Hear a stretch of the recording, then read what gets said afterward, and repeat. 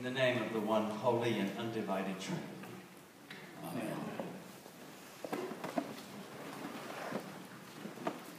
Well, here we are, this first Sunday in Lent. That time where I like to say Christians go into spring training. Yes, Lent is a time where we focus our attention on Christ's journey towards suffering and death.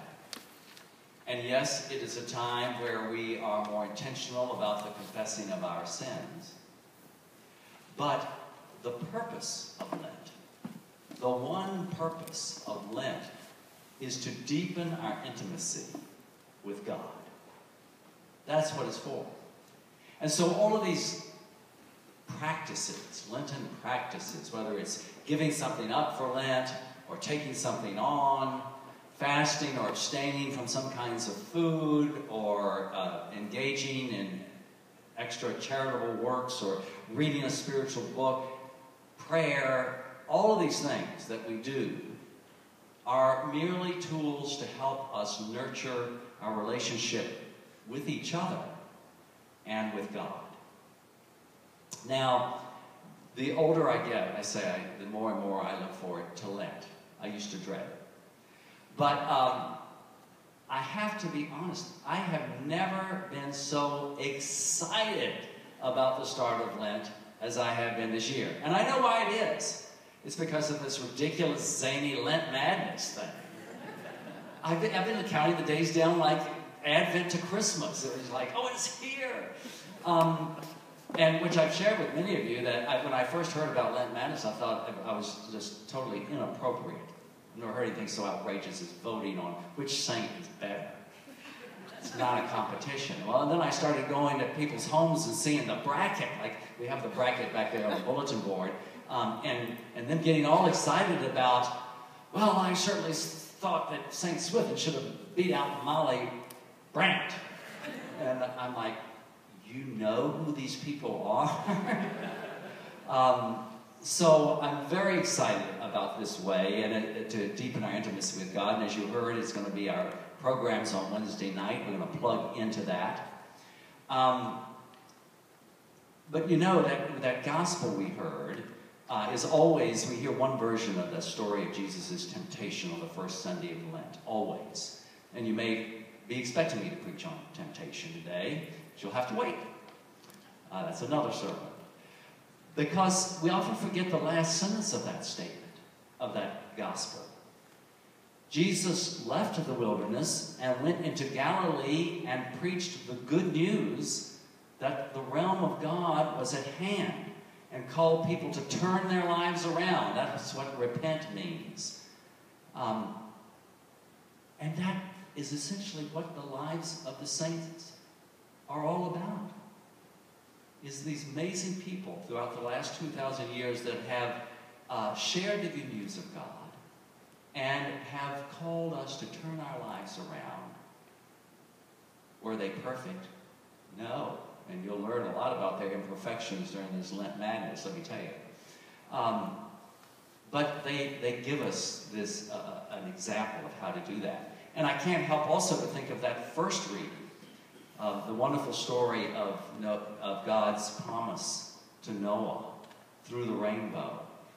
This single entity of light that casts so many brilliant and distinct colors. There again, that's what we're talking about in the lives of the saints. One single light in so many different colors. Now, we're going to be talking about all kinds of saints during this Lenten tide, but I want to test the waters, get the lay of the land. Who are some of your favorite saints right now? Who's got a favorite saint? St. Francis of Assisi. What's one reason you like him?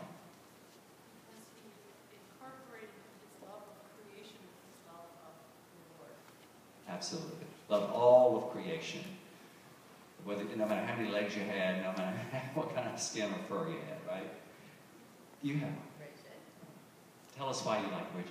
A lot of reasons. She was gutsy, and she was inclusive.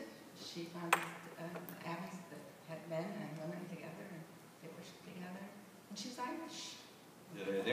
That's even enough reason. Right, Patrick O'Callaghan? Yes, she along with Patrick and Kevin were the great Celtic Irish saints. I saw some other hands. Caroline. St. Thomas, the one that was human. I truly don't know. There are many St. Thomases. What do you like about St. Thomas? And I'll tell you which one. He denied, but he was human. Yes, he, the apostle. So the other reason I asked, because today, like Thomas of Becket was somebody's favorite. Yes, Thomas needed proof, but then he was the first one to shout out, "My Lord and my God." Oh, behind me, Nikki. Saint Adelaide, she's the patron of prisoners and second wives and And I know you have a connection with the prison because you work in the prison, right? And I didn't know about Adelaide. I consider her the patron saint of Coffee Creek. Neat. Lucinda. To the extent that I know, so I'm sticking my neck out. St. Augustine. St. Augustine of Hippo, the 4th century bishop. What's one reason you like? If I've got it right. I just found him incredibly wise, and the thinkings and statements that, at least that I've heard and read, are classic. They hold true for all time. Right. Augustine gets a bad rap today because, he came up with the doctrine of original sin. Mainly, if you know about his life, it's understandable. Let's just say he sowed his wild oats as a young man. And, but his autobiography and his The City of God, all those things, deep theological understanding there, right? Others? I don't know, can you shout? I don't think I can get it. St. Jude. Why? St. Jude is the saint who, if things seem impossible or you're just beyond all reason, and I have prayed to St. Jude so many times for things that I absolutely despaired of, didn't think were possible, and St. Jude's come through every time. Patron saint of lost causes, your hopeless causes. Yes. Rochelle. Because he had so much trouble getting his act together, but he kept trying anyway. Right. Sort of the bumbling apostle, right? And was the rock. Go figure. Yeah, St. Peter. Others. So people have a lot of different thoughts. Yes? St. Pete. Why? He is the patron saint of the historians. Indeed, yes. And he's on the brackets. I think he's up against Cuthbert, so you'll have to rank. Brenda? Monica, because she kept on praying for her son, and in the end it all turned out all right. I was thinking of that when you said, Marianne, Monica was the mother of Augustine. And all during his wild days, she was praying incessantly. I don't know if she mentioned St. Jude, but she was praying. I didn't get a look at the choir. Any hands back there? Oh, I'm sorry. Forget about you guys back there. Saint Cecilia, which is a patron saint of music. Exactly. I thought, no question why you like her. And she's on the brackets this time. One of my favorites is already lost around. Saint Teresa, in Spanish they say Saint Teresa de Jesus. They never mention where she was born. We call her Teresa of Avila. Great doctor of the church, who was a Counter-Reformation mystic, and a wonderfully wicked sense of humor. She was very, very devout, very, very pious, but once when her cart was mired in the mud and she was trying to get to one of her convents, she was praying to God, and she said, "Dear Lord, no wonder you have so few friends, seeing how you treat them." So all of these wonderful lives.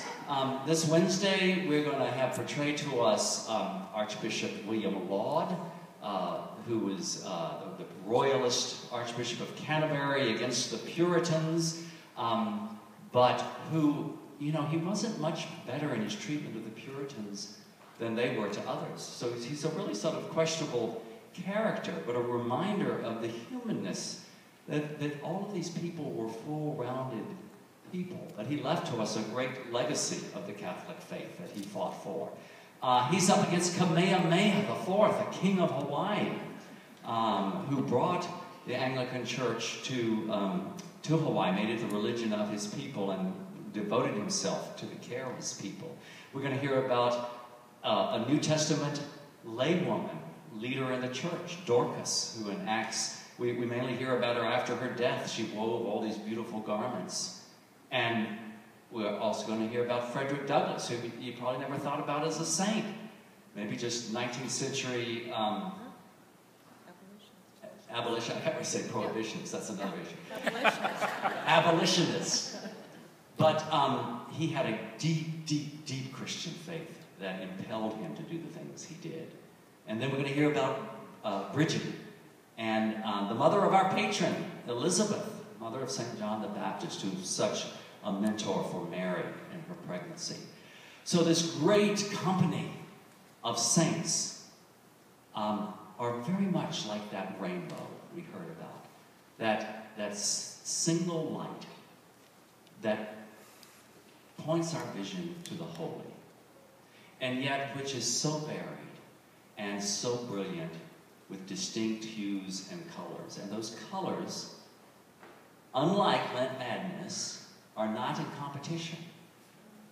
They are all leading us to one thing: intimacy with God. So this Lent, even if you don't come to the Wednesday night programs, or even if you're not participating in Lent Madness online, lentmadness.org, I hope that we'll all use this season as an opportunity to look into the lives of others, to see their true colors, and how they share that good news that the realm of God is at hand, how they live that out in their own specific hues, so that we might be more aware and appreciative of the light that shines in us. And it may seem different than everybody else's, but so did theirs. And it may seem a little tarnished in places, but so are theirs. And let us rejoice together as a community of faith, seeing that light in each other and in ourselves, and then letting our light so shine before others that they may see the good we do and give glory to our God in heaven.